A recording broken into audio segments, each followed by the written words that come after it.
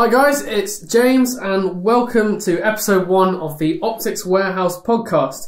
Today I am joined by John Farbrother. Obviously you would have seen him on some of our videos on our YouTube channel, and we're here today to talk specifically about the airgun world, and more specifically further than that is obviously John's discipline, which is field target.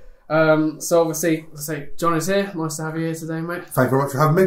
That's all right. It's not a problem at all. Obviously, as majority of you know from seeing on YouTube, he is the former 2018 BFTA and WFTC Springer Champion. That's world champion, I may add. So we like to think he is fairly well versed in the topic, so to speak. But I have my moments here and there. But, I suppose this will see how good I actually am, won't it? Exactly. I've only got a few questions for you today, obviously, and the point is to see what people would need to do just to get into field target, into HFT as well. We'll come on to that into a second, and what you have found works best for you over the past few years.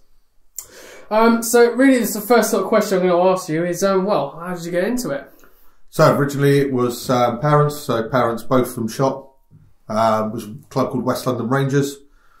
Dad was one of the founding members there. And obviously, through the years of living up there, built that club up with, or Dad built the club up with the original members as well. Yeah, that's still a club that's going strong at the moment.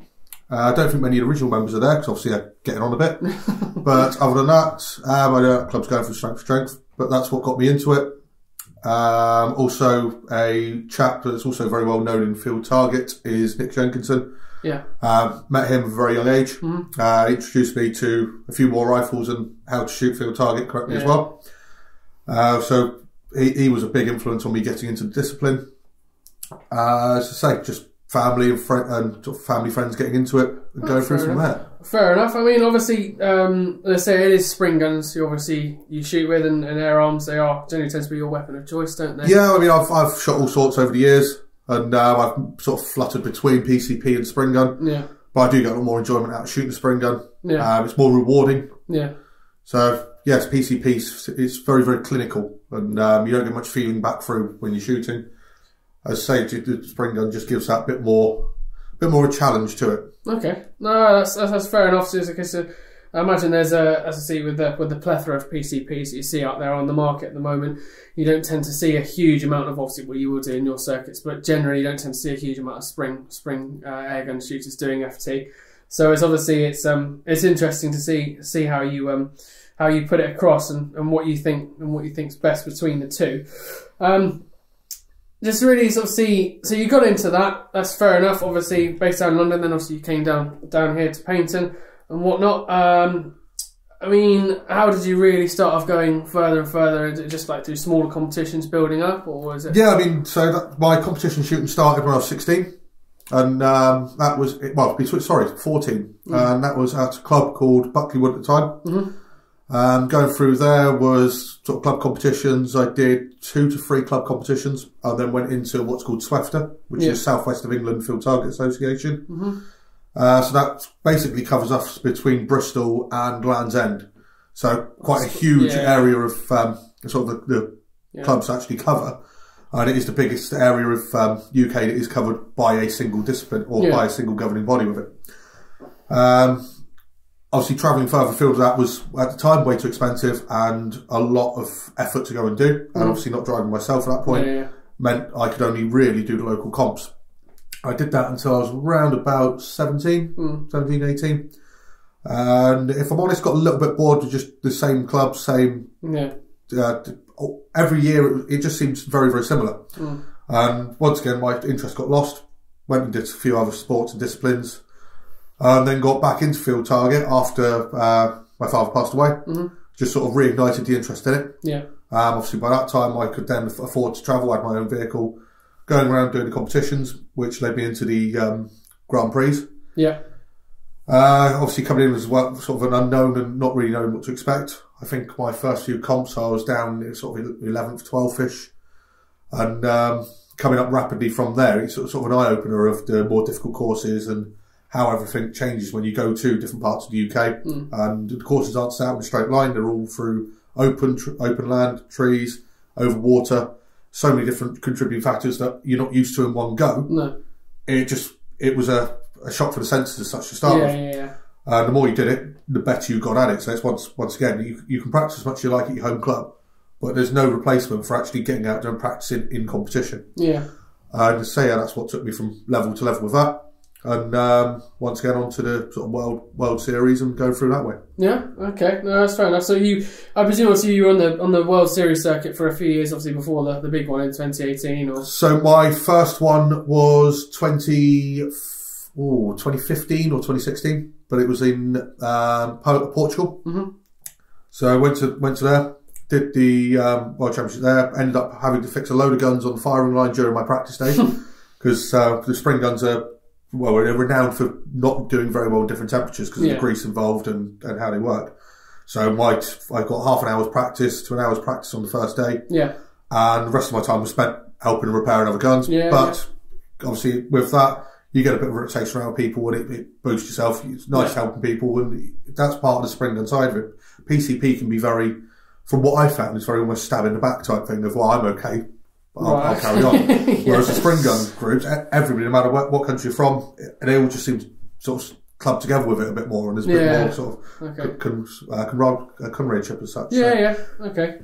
No, that makes sense. As I say, you've been with optics obviously a few years now, and I can only imagine that. Well, I can only imagine. This is me just guessing now. Have you stuck with one specific scope, or like do you? That is a certain range of scopes, anything that you'd found particularly well for your setup? So, I mean, when I started off properly into field target, doing the national competitions, I started with a Falcon T50. Mm-hmm. That lasted about 3 weeks until I decided I had enough of that. It weren't good enough for what I needed. Yeah. Very good as a starting scope, but obviously the faster you progress, it's very quickly out of its depth. Yeah. I then went across to a big Nico, so the Nico Mark III 1050-60. Yeah. Really is still one of the better scopes you can go for. Obviously, happily discontinued, still ready available. Yeah. But it is the benchmark in which most scopes are judged by. Okay, that's interesting. Then went from that to the Cytron S3. Yeah. Didn't bother with the field target model, it was just standard long range. So parallax came down to 13 yards. Yeah. But it was easy enough with a close focus adapter, you could then see the closer targets. Yeah. No problem at all. From that, I went to a Vortex Golden Eagle. Yes, yeah. That did me very well for a while. That's what I used to get. So if we go back to this, the Golden Eagle is what I had on in Poland. Yeah. Portugal. And with that, I got 11th place in my first ever world field target competition. And had, I think it was the joint or second joint top score on the second day using that scope. So it's obviously a very capable scope. Yeah, 100%, yeah. I had that for the following year as well, which was done in Wales. Mm-hmm. From that, I went from the 11th to a joint first place with that Vortex Golden Eagle. So it's, once again, very, very capable scope. Once again, that wouldn't come down to 10 yards, that came down to 15, but that close focus adapter allowed for that. After the Golden Eagle, I moved straight away. I had one of the first Delta Strikers that came into the country. Yeah. So we were sent 2 over. One went to Richard Gutting, one came to myself. Yeah. Obviously for the 2 complete different disciplines that scope covers. It's for long range centerfire of what I do. And that I haven't changed from that since. No. I've got another 2 of them, which I've got on other rifles. Yeah. So as I say, the Delta for me personally is the best field target scope available, as long as you're constantly concentrating when you're using it. Okay. Because it's a very slow, or it's not very slow, but the parallax on there isn't snappy as such. Okay. If you're a field target shooter, you'll understand what I mean by snapping. Yeah. It'll, as you focus in, the whole image will sort of slowly come into focus, and then you're looking for very, very fine detail of the target that actually tells you when it's in focus. Whereas the Nikos, Cytrons, and also the Falcon X50, they all snap in very quickly. So the whole image goes from blurred to very, very clear very quickly. So as a beginner, and also if you're not practicing constantly, much easier to learn them style of scopes. No, but for me, the Delta is probably the best that I would recommend. Okay. So you moved on really onto the Delta, obviously, one, because obviously it was one of the first ones in the country, and 2, obviously, because the whole parallax going down to less than 15 yards. So it's... Yeah, as I say, once I'd had it just wiped the floor of anything I'd used for me, for how it works for me. That slow focus coming in, I didn't quite like, but the way it snaps on the very fine detail and the glass quality you get that allows you to see that fine detail, that's what did it for me. And ever since then, my rangefinding's been absolutely bang on.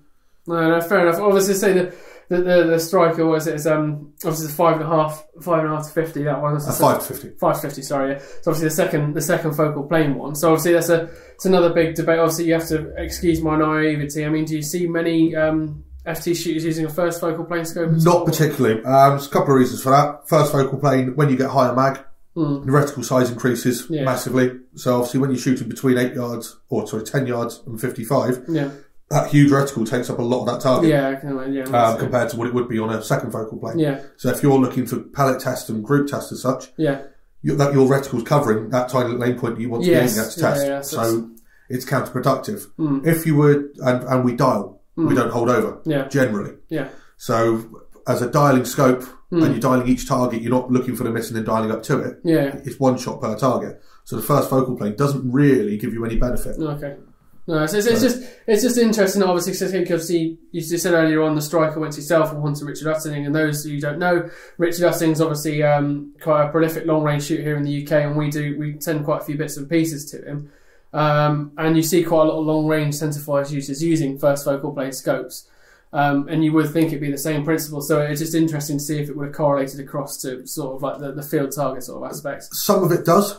But what you'll find is mainly the scopes that are used for F-class type shooting are then happily being used for field targets as such. Yeah. So it's that very fine reticle that helps you at that distance. It's not taking over much of the target. So it allows for that finer point of aim. Yeah, no, I can understand what you mean. I certainly mean from a hunting point of view. Like whenever I have a digital scope, I tend to put a second focal plane reticle on there, just because again, if you've got a target that's say 200 yards away, I know that's not a great distance, but if you have a first focal plane ret, it does make the point of aim that slightly bigger, and obviously if you want to just slightly hold over for the wind and whatnot, all that sort of stuff, it does make it slightly harder. So yeah, that makes sense.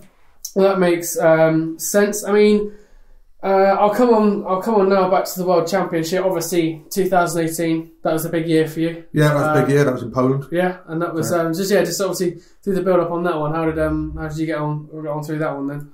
So I mean, it's the same as the other one. So obviously you've got to qualify throughout the year. Well, normally you have to qualify throughout the year. Yeah. I'm lucky to the point of where I placed at the World Championships previously. That gained me the level that I needed to then get an automatic entry. Okay. So before that, if you place in the podium, you get automatic entry to next year's World Championships. So obviously my joint first allowed me to do that. So obviously when you're there, you sort of acclimatise yourself to conditions. I was a little bit surprised when I got there, because I was thinking Poland is not going to be too warm. Time of the year, it was very hot and very humid. We had all the weather. We had blinding sunshine and then thunderstorms, which stopped play at one of the shoots. We had to finish early on one of the days. Yeah. Well, sorry, that was the first day. We had to finish early. Yeah. Didn't quite get through all of the course. No. So we had to pick up where we left off the following day, which is, for me, it was unheard of. I've never had to do that before in a field target competition. Yeah. But it's, obviously, World Championships are renowned for groundbreaking events, and you can't change it when you're there. No.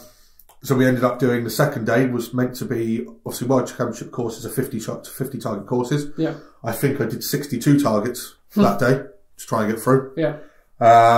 So obviously that takes its toll on you concentrating for that long. Yeah. But I pulled through, did what I thought was acceptable. I think I was up in the top 6 as of the first day. Yeah.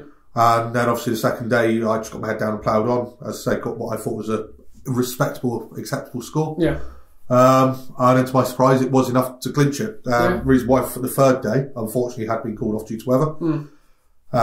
Once again, we had a meeting all together, sort of the people that were up for pick for their country to talk about what they would want the event to be. Yeah.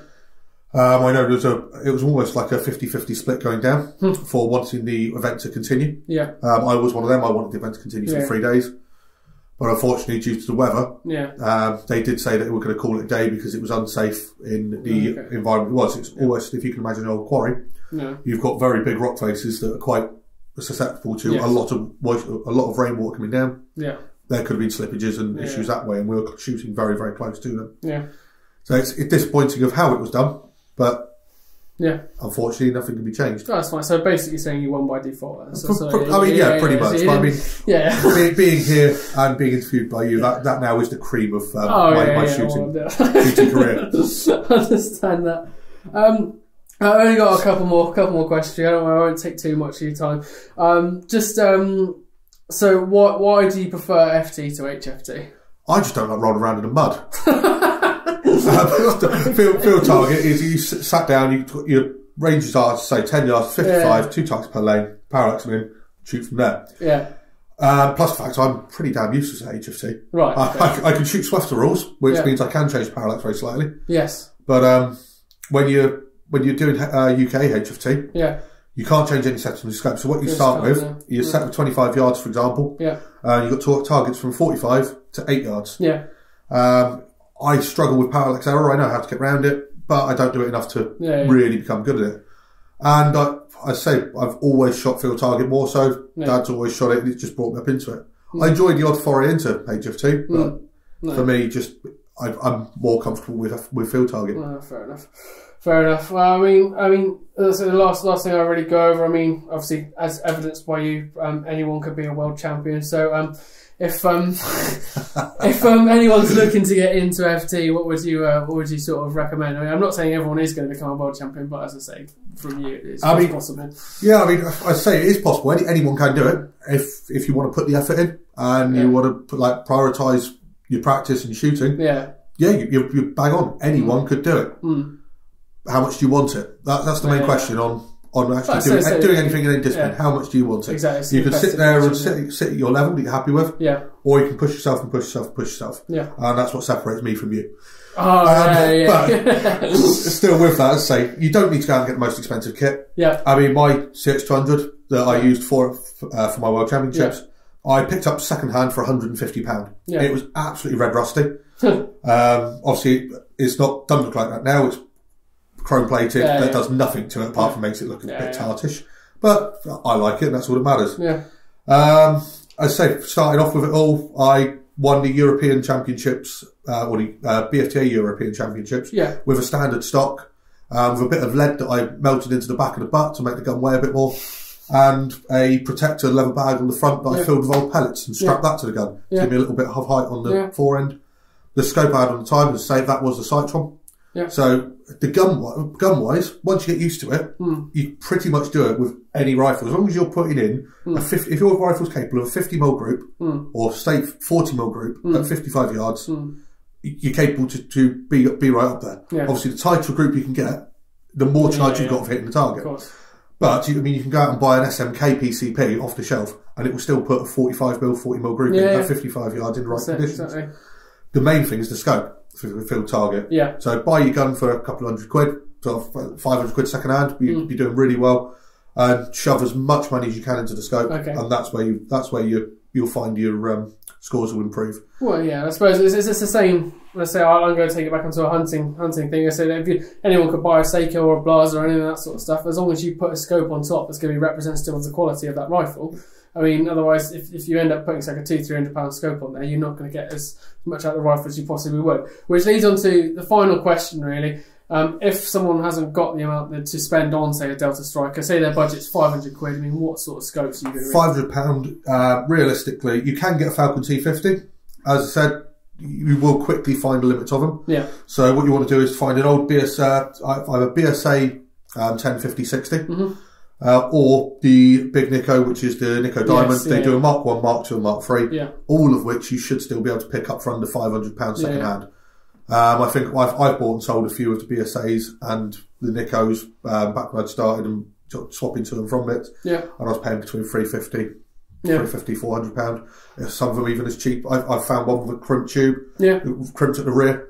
Didn't make any difference at all to the performance of it. No. And I got that for 200 quid. Yeah. And that's what you need. As long as you can test it and you find there's no performance issues with it, there's nothing wrong with having a little bit of damage to it. As long as it doesn't take away from the actual performance or usability. No, that's fair enough. Fair enough. Well, John, thank you very much for coming in today. Thank you very much for having me. Yeah, it's just it's been interesting to listen about the world of FT. As I say, obviously, most of you guys know here that obviously I do a lot of hunting, so it's interesting to see what happens when people actually take on the fascination of playing from a gun when they're 12 years old all the way through to an adult. So it's so yeah, I hope you've enjoyed this, guys. I hope you've learned a bit from John. I mean, I know I certainly have today. And obviously, any questions you've got at all, feel free to email them in. We'll try and answer as best you can. Obviously, any FT directed ones will go to John. And we can go from there. We'll answer them early next week, and we'll see you guys then. Yeah, we look forward to hearing from you. Thank you very much, John. No worries, thank you. Cheers, thank you.